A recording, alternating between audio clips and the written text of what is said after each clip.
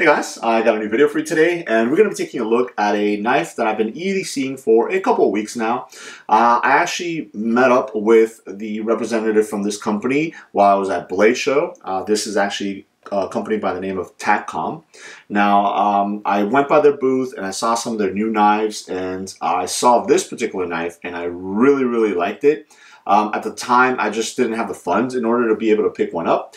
But I gave my card to the guy, and then he reached out and asked if I'd be interested in reviewing some of their knives. And I specifically asked for this guy, and then another one that I had seen as well, which I'll be doing a video on that one as well.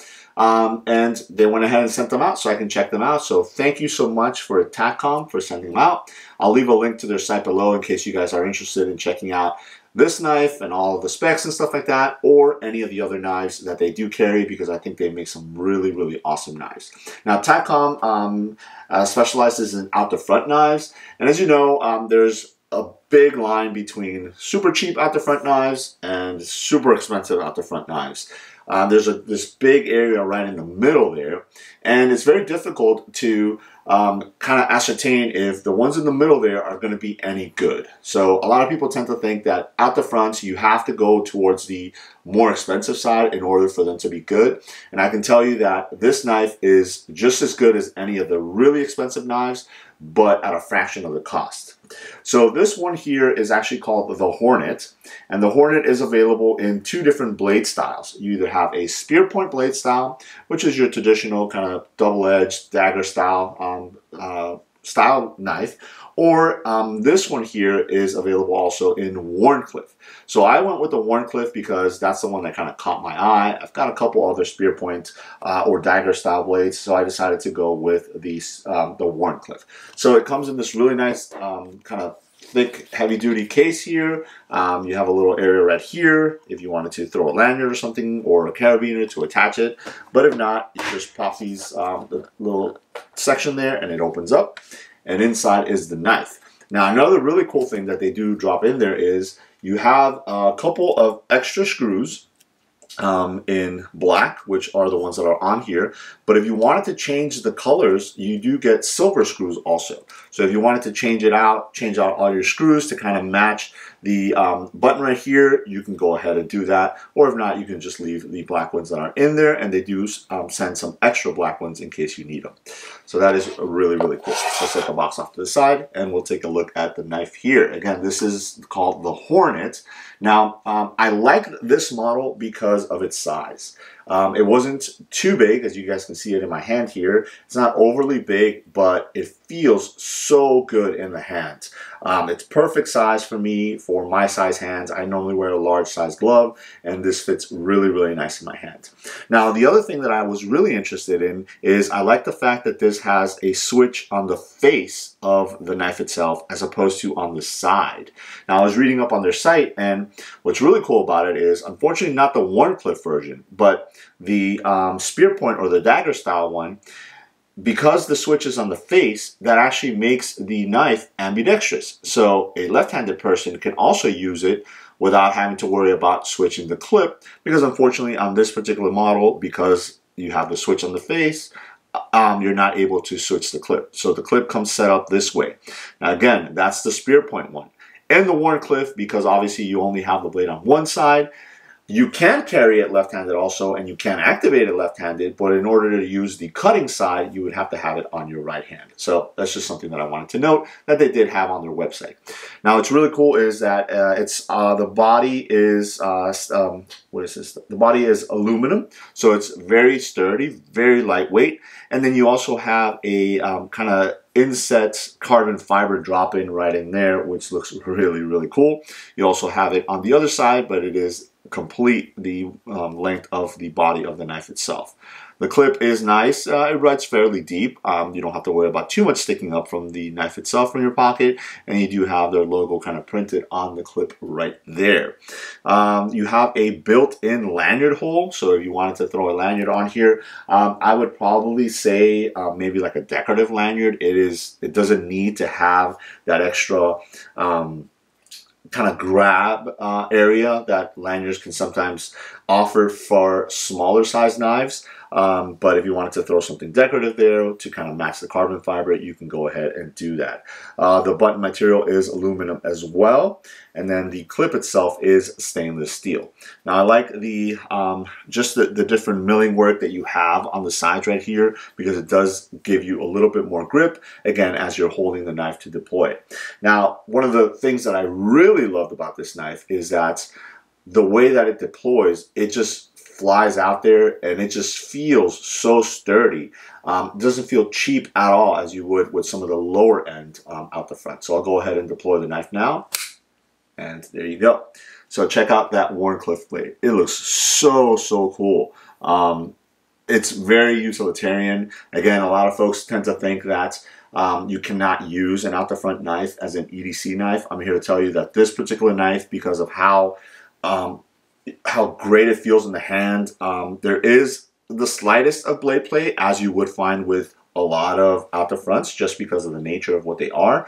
But I can easily see myself using this, and I have used this for majority of EDC tasks, opening up packages and stuff like that, especially a Wharncliffe blade like this. You do have a straight blade right at the bottom there, but the satin finish is really nice on the blade itself, and then just the actual look of it. Again, it's called the Hornet. It's named after the insect, and I think this adds a little bit more to the name of the insect itself. Blade stock is fairly thick, which is nice, so you're not getting a super thin blade. So again, it's going to be able to hold up to a lot of EDC tasks that you're going to be putting it through. The blade length is 2.75 inches, so again, just a little bit under 3 inches, so perfect for most EDC tasks. The handle is 4.25 inches, so you have an overall length of 7 inches even. This comes in at 2.92 ounces, so again, very lightweight, and that's thanks to that aluminum body, but it feels really nice in the hand. I don't know if you guys heard that pop when I retracted the blade, but check out, I'll go ahead and open it and close it again so you guys can hear that it flies out there and retracts with authority. So here we go. And again, if you've never used an out-the-front knife, super fidgety. The fidget factor on these knives is great. I can sit here and do this all day, and you know, it hasn't misfired once since I've actually been using it for a couple weeks now, and it just feels and looks really nice.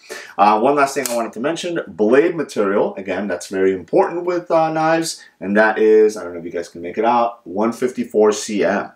So again, you're getting a little bit better steel on the blade. Again, for EDC tasks, it's going to retain its sharpness, but it's also going to be easier to resharpen if you need to. You get a wicked acute point right there. So again, piercing packages, opening up packages and stuff like that is going to be very easy. And again, as I mentioned, because the switch is on the top, you can use it left-handed, but as you see, the blade is on the top, so you would have to actually rotate the knife in your hand to be able to do that.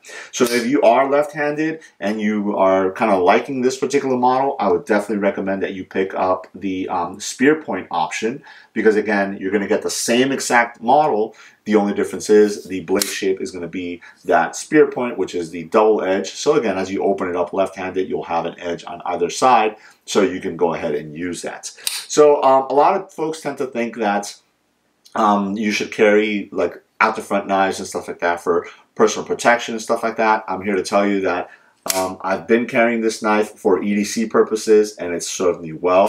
Obviously, a little bit of stigma when you whip this out and, you know, fire the blade and people look at it and stuff like that. But, you know, if I'm cutting open a box or something like that, mail or whatnot, you know, you can cut paracord, cordage, whatever you would normally do with your EDC knives. This particular knife is going to be able to handle that, and it's going to handle it very well. So I was pleasantly surprised with this knife at Blade Show when I was handling it at the booth, and I was even more surprised when I got it in and I started using it for everyday tasks, carrying it and stuff like that. It carries very easy in the pocket. It's nice and slim, but it still has enough girth that when you have it in your hands, it's not going to feel flimsy like some of the other either cheaper end out the front knives or some of your more expensive out the front knives that have a kind of thinner body or thinner stock blade that you feel like, you know, if I started using this a little too heavy, it's going to break. this particular knife, I have not felt that, not even once. So I wanted to go ahead and show you guys because I think it is a great option, especially if you're not into out the front. Maybe you're trying to look into getting them. I wanted to try one with the switch on the face. I have some with the switch on the sides, and after a while that does get a little difficult to be able to fire and retract, especially if you're wanting to fidget with it. For some reason, because I can put my kind of like thumb all on top of the switch right here, I just move my thumb back and forth, as opposed to pushing it with the tip of my thumb. I'm using the pad of my thumb to be able to deploy and retract the blade. So great fidget factor on there, and my thumb definitely thanks me for it not being sore, which is the case with some of the ones that have the switch on the side. So I did want to try that.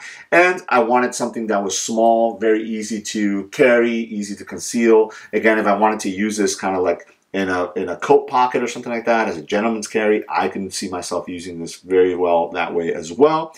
But it lives very nicely in my cargo shorts or jeans if I use it for everyday tasks as well. So there it is, a look at the Hornet model, this one being in the Wharncliffe blade style from TAKCOM. Again, I'll leave a link to their site below if you guys are interested in checking them out.